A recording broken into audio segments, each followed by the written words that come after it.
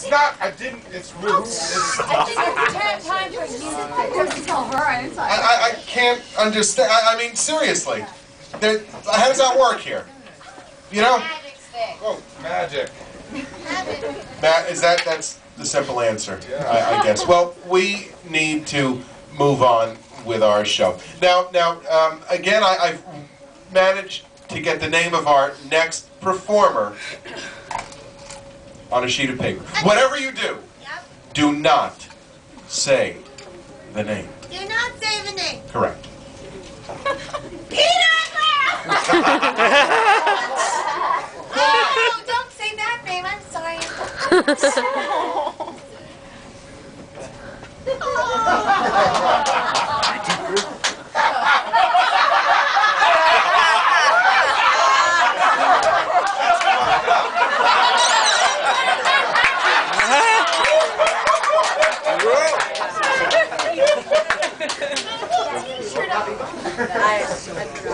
ATK t-shirt.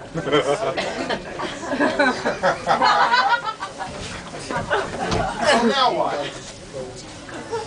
Maybe one of those talented Hogwarts kids.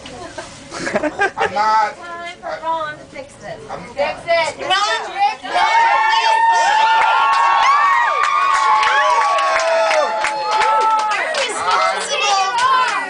I'm not stripping because that's too much flesh. There's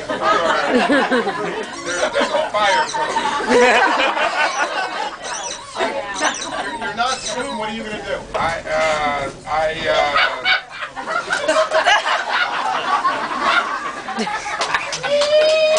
Apparently, I'm getting laparoscopic lap band surgery.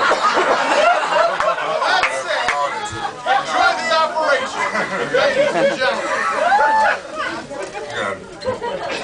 Okay. That was. We didn't do that in rehearsal. That was.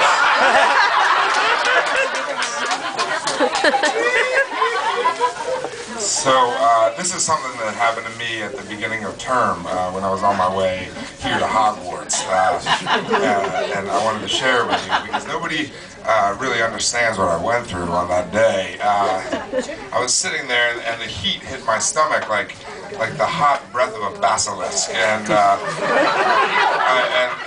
was in the crowded Hogwarts Express, and the bathroom was really far away. It was trouble. So, you know, it all started the night before. I'd had a pretty good summer at home, trying to get rid of all the fucking gnomes in the garden. My mother wouldn't stop watching that crazy fucking clock she has. I just stayed out of her way, you know what I mean? And you know, and I have, you know, all my other brothers are handsome and they fight dragons and train them and shit, and I don't do any of that. My claim to fame is, you know, a friend of mine, and, you know, and I make this face all the time. So I spent the summer really trying to, you know, let myself, you know, stay out of everybody's way, and I got to be closer to my twin brothers, Fred and George, and they're good guys. They're real good guys. Dicks, but like real good guys. And we got really close over the summer, and I realized, you know, we're going to be going back to school, and things are good, you know, there's girls, I'm older now, and it's not, you know, and then there's things, and remember puberty, we talked about that. It didn't really, it worked here, didn't work. So Fred and George, the night before, they gave me a new product. They said it's called the Extend-A-Wanger, and it's like a little.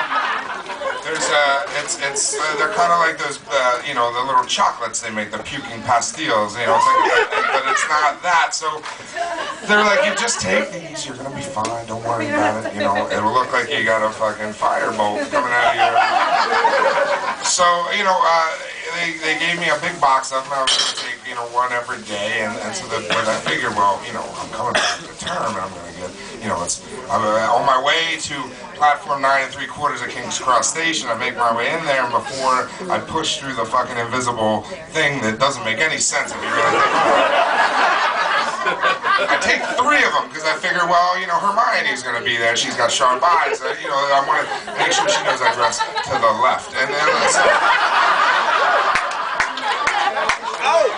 So about an hour into the trip, the fucking lady with the car comes by. We get our pumpkin juice, which sucks. I'm gonna be honest with you.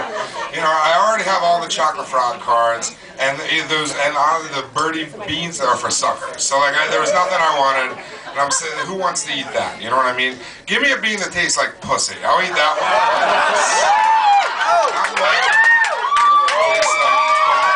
Anyway, I digress. So, about an hour into the trip, Harry and Hermione and I are sitting in our little compartment next to whatever freak they have teaching Defense of the Dark Arts this year, passed out in the corner, and then the heat hits my stomach like the breath of a basilisk, and I realize I'm going to shit my pants. Whatever they put in those extendo-wangers instead was going to give me a prolapse rectum, and it's just, you can't confundus my ass, like it was trouble. So I asked Harry to watch my stuff for a minute, and I get up and I make my, what the fuck is that?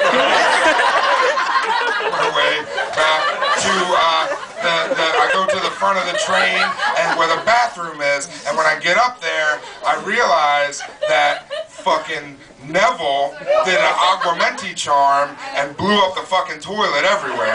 So the toilet's out of order. So I start to cry because I had that run, it was all busted up and the spello tape didn't work. So like, I can't fix this shit. So it's gonna be trouble. So I make my way back to my seat and I'm sitting down, and then it's coming, and every bump of the train is like a slick fist kneading my intestines, and I know that it's going to be trouble, so I start to clench. It's like kind of like what Muggles call kegels. I'm doing that with my ass, but the trouble is, once you start clenching, you can't stop clenching, because then everything's wide open. The highway is open for business. So we're pulling up to Hogwarts, and at this point I'm doing Lamaze, and I'm sitting in my seat. And we get out of there, and I bypass the fucking boats, and I just take one of the Thestrals, and I go all the way to Hogwarts, and I bust my way in there. Fuck the sorting, I don't need to see it, I'm over it. And I did it, I run into the first bathroom I see right outside of the Great Hall, and man, I go in there, luckily someone left a copy of the Daily Prophet right beside the stall, and I pull up my robes, and I sit down, and it is like a goddamn miracle. All of a sudden, everything bad in the world just comes shooting out of my back end, and I'm reborn like Fawkes the Phoenix, like just taking the flight into mid-air, and it's wonderful, and I'm there's a world of possibilities. I can do anything in that moment, and I'm just crying and laughing and just so happy. And then I look up, and I see that the stall door was unlocked, and it had swung open. And I was in the ladies' room. And there's fucking Moaning Myrtle, Professor McGonagall, and Padma and Pavarti Patil, those bitches, are right there staring at me. And they're staring right into my eyes, and I'm like, sorry, ladies. And I pull up, and I do a quick charm, get rid of all the business, and I walk out, and that fucking Colin McCready starts taking my picture right outside of the bathroom. He dies in the last book. Spoilers!